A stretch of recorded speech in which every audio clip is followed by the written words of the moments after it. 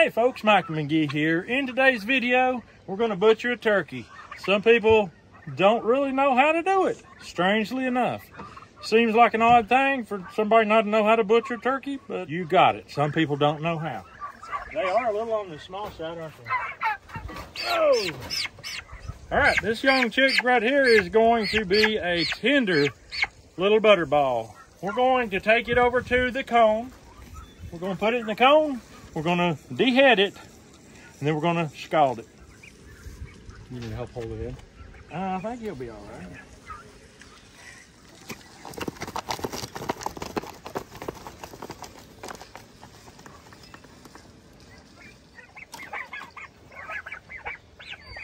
Oh, nice try. Nice try. Uh-huh. Can't get past these two 40-year-olds, can you?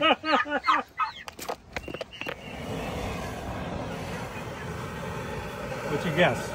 150, maybe. I think it's going to be 150 as well. Okay. All right, we'll put her in there. These young tender ones, they do easy, I tell you. Them old beckons out of the woods that's been running around in the woods for 3 years, they're nothing like this. All right, I believe it's long enough. Let's put her in the plucker. Matt, you want to run the water? Go ahead and turn the water on.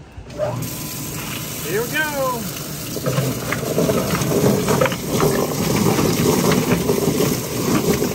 Oh, that didn't take long. Look at that. Wow. There's only a couple little wing feathers that if I'd have left it on a little longer, it would have got them. But that was about 10 seconds. yeah. Look at these feet peeling off. Unbelievable. Dude, those are tiny. Yeah. That's going to be some good eating right there. All right, we're going to take this to the table and get her gutted. These feet actually scalded and came clean, so they'll probably end up using them for broth, making broth. And so here we go.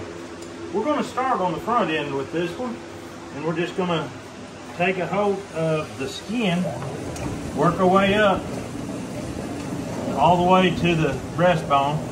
That's going to allow us to separate the craw from the skin.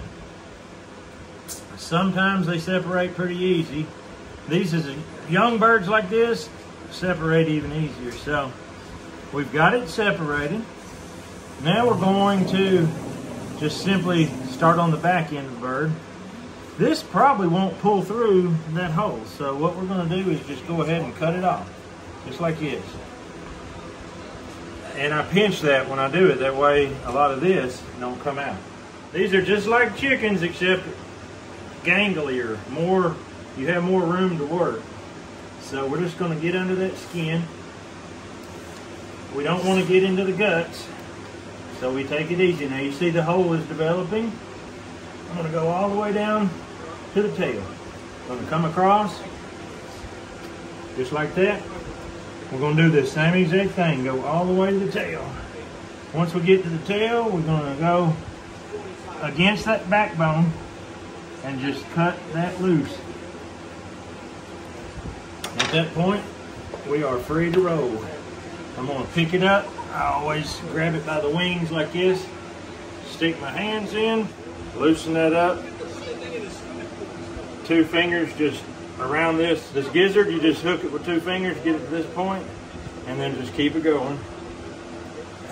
There's the liver, the gizzard and the liver and all the intestines are here. The only thing left is the heart, and that's right here. That heart is no bigger than the chicken hearts. Actually, it's smaller. So there's no reason to sit and feed birds for years and years. If you're ready to butcher them, butcher them. They don't have to be up to a specific weight.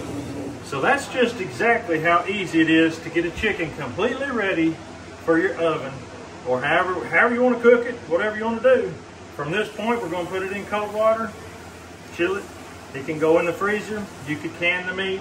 Do whatever you want to do. You can smoke that bad boy. But that's all we've got Fortunately for you, that's a short, easy video because it's that easy to do. We hope you have a great day. We'll see you on the next video.